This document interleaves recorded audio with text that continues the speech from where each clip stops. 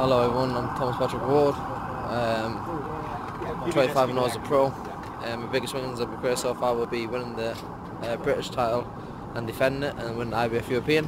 I'm in New York City at the minute. We're fighting in Kansas next Friday, live on Showtime in a WBO World Title Eliminator. So some big things happen. And you're watching Keep Calm and Box. Keep watching. On November the 21st on pay-per-view, we have the IBF and the WBC welterweight world champion Errol Spence Jr. versus Danny Garcia. The champion is unbeaten with 26 wins, 21 by way of knockout. He has a 5-star rating on BoxRec. For them 21 KOs, it gives Errol Spence Jr. a KO ratio of 80%.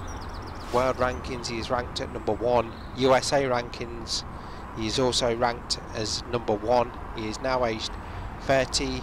He boxes out of the southpaw stance with a height of 5'9", reach 72. In 2019, he had 2 fights. The last one against Sean Porter, getting a split decision victory, and that was for the WBC and the IBF welterweight titles. A win over the unbeaten Mikey Garcia. That was for the vacant WBC Diamond welterweight title and the IBF World welterweight title. Errol Spence Jr. getting a unanimous decision in that one. He has wins over Carlos Ocampo by KO, a win in 2018 against Lamont Peterson, a win in 2017 knocking out Cal Brook. That was for the IBF World welterweight title. Wins over Chris Algieri in 2016 by TKO.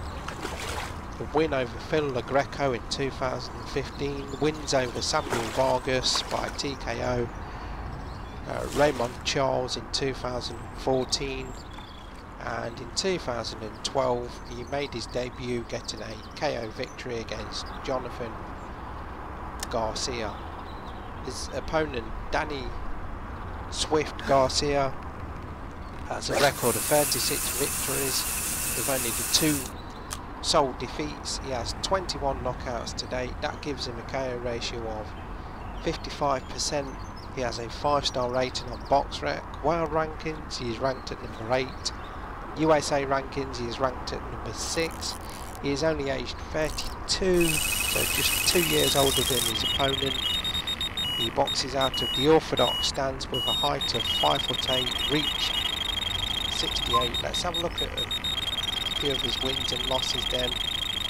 In 2019 he had 1 fight against Adrian Granados by getting a KO victory over him, and that was for the vacant WBC silver welterweight title. A loss against Sean Porter in 2018 by unanimous decision going to Porter, and then in 2017 he lost against Keith one-time Furman getting a split decision in that one.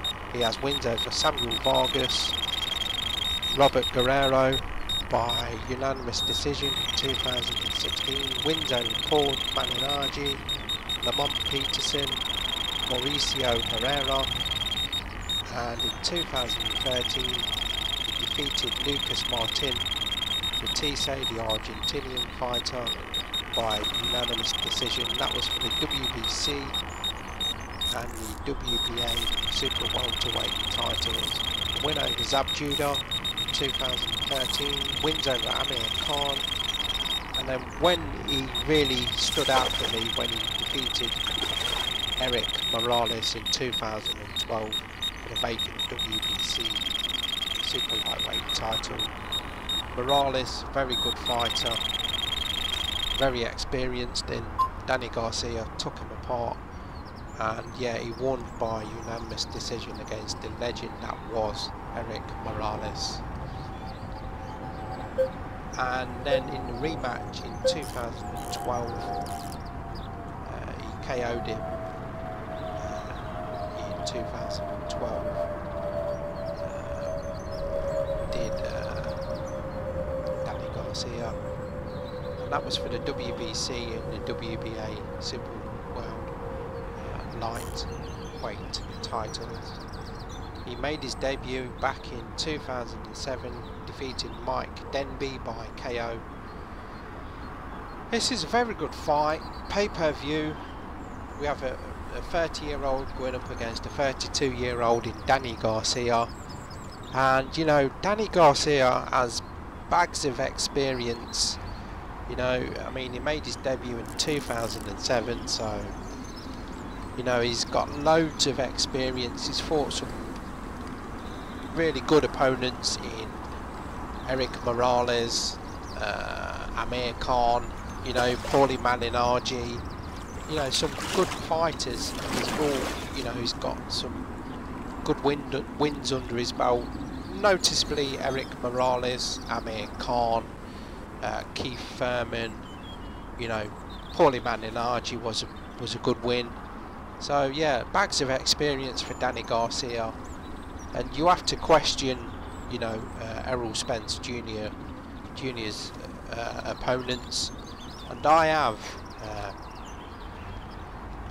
Errol Spence Jr. winning this in what I think will be a very, very close fight, and I think it goes to 12 rounds, and it's for the WBC and the IBF welterweight titles, and I have Errol Spence Jr. winning this by majority decision after 12 rounds of boxing for them 2 titles. Thanks for watching as always. Let me know your thoughts of this fight. Who do you have winning, and who do you have losing this one? Thanks for watching as always.